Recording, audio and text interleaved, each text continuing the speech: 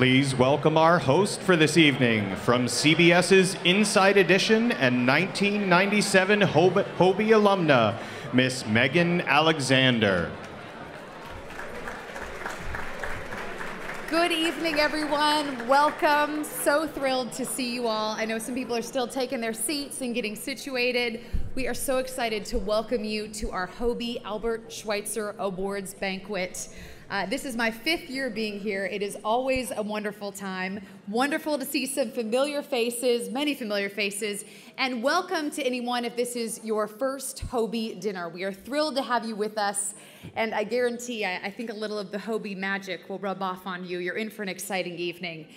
HOBY changes lives. The Hugh O'Brien Youth Foundation means so much to so many of us. And tonight, you're going to meet some incredible individuals who are serving our world in awesome and diverse ways. We're also going to honor philanthropists in our community who are giving back and being excellent role models for this next generation. I want to tell you a little bit about my story at HOBY, and you'll hear a lot of stories here tonight. We all have a HOBY story. As mentioned, I was a 1996 HOBY alumnus. Seattle, Washington. I was a sophomore at King's High School, and my counselor came into the different classes in high school and said, hey, would anyone like to be the HOBY representative for our high school? You need to write an essay on leadership, turn it in, and one of you will be selected. And I remember thinking, it's interesting, I'm intrigued. I loved being a part of leadership, student council, and so forth, but had no idea truly what I was getting into. I filled out that essay, and I was chosen to represent my high school at HOBY. And what the HOBY experience is they take a sophomore leader from all high schools now around the world, public and private, and in your state, you have a 3-day retreat. And so I headed off to this retreat and had the time of my life. High school sophomores, you think about what an important and impactful age that was in terms of making decisions, thinking about college, what you want to be when you grow up. And as I explained to HOBY, explained to people what HOBY is about, I was thinking about it tonight. I really think that HOBY is so powerful because it challenges us to ask why. Yes, I want to be this when I grow up, but why? How am I going to benefit mankind? How am I going to help others? How can I give back to my community?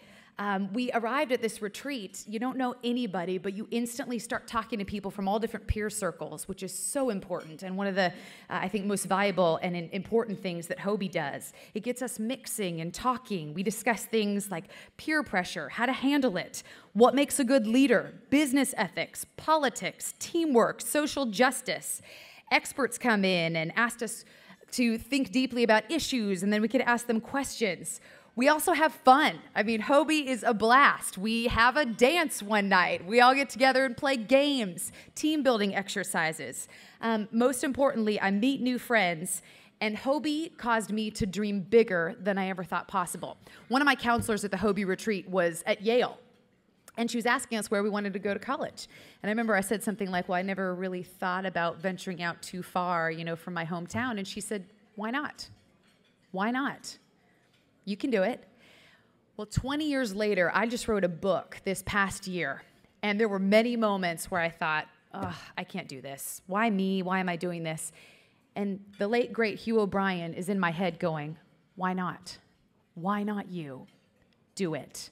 And I was so very honored for him to write a foreword to my book, and he has in so many ways made me the person that I am today. One of my personal favorite moments from the retreat was Sunday morning at my Washington retreat. We had an interfaith meeting where students from all different faiths came together, and we just supported one another, meditated together, all different denominations and religions, and just said, hey, I support you. Let's have some fellowship here and talk about, appreciate our differences and that we all believe in a higher power and just giving back and loving our brother and sister. That is what HOBY is all about. Went on to college and got a job in television and spoke at the Texas HOBY seminar. And then I sort of got involved in my career as we do in life and sort of lost track of some of what was going on with HOBY. And Javier LaFianza, our CEO, tracked me down. And about 6 years ago, he persistently kept sending me emails. Hey, Megan, I know you're in New York. I know you're a HOBY alumna. We got to get together. We got to do coffee. And I stand here so thankful that he continued to pursue me to be involved with HOBY. And I gotta say, Javier pursues me more than sometimes my high school and college alumni programs do. That's the power of HOBY and the alumni network and the ways that we can support each other and encourage each other. So Javier, thank you for finding me and getting me involved again.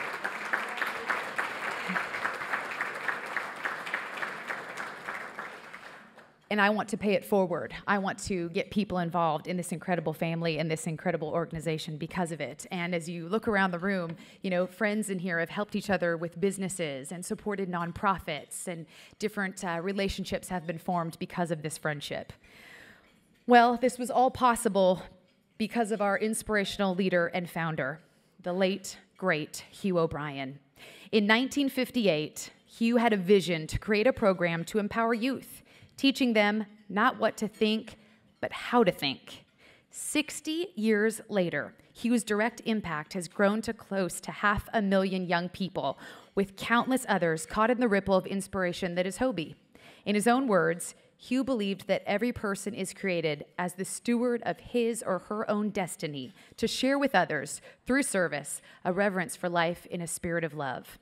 Tonight, we see a small part of the ripple effect of Hugh's vision as we share stories of alumni who also had big dreams and made them a reality.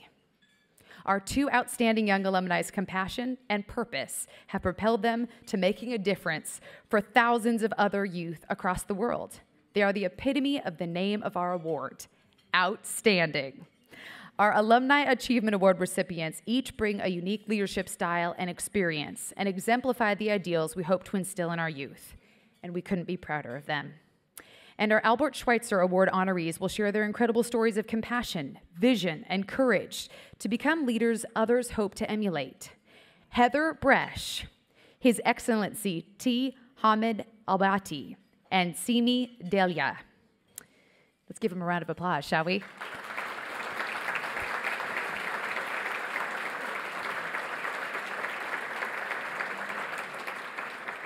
A very, very special thank you to our many sponsors and donors who have so generously supported us tonight.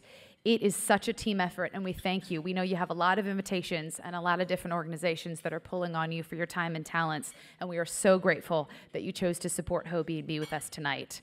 Above all, thank you to our diamond-level sponsors, Mylan, Cravath, Swain and Moore, and Wilson, Sonsini, Goodrich, and Rosati. Because of your help, HOBY will serve over 12,000 young people this year around the world.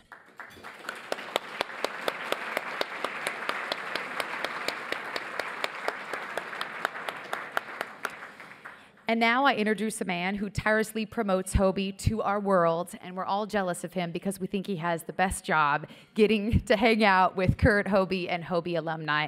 My dear friend, ladies and gentlemen, Javier La Fianza.